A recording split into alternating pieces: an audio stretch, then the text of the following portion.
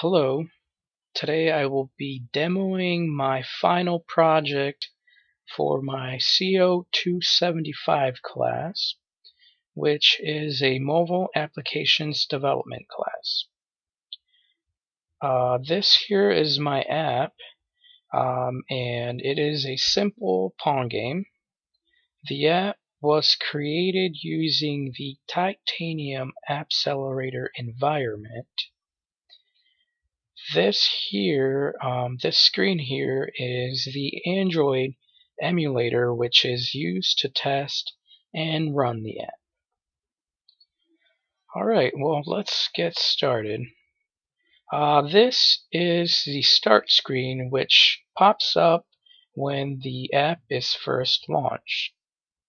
The object of the game is to keep the ball in play as long as possible, and you can do that by moving the paddle left and right to bounce the ball back up.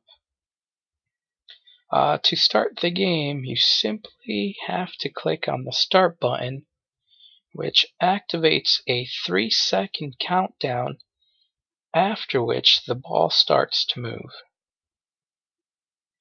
The game does keep track of a score, which is the number of times you have bounced the ball. The game also keeps track of elapsed game time, and that is tracked in seconds. If the ball touches the bottom of the screen, then a game over will pop up, and the game is done.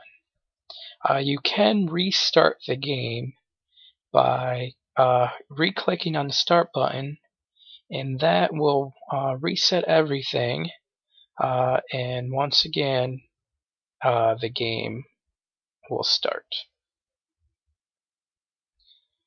Well, that is basically it. I hope you enjoyed.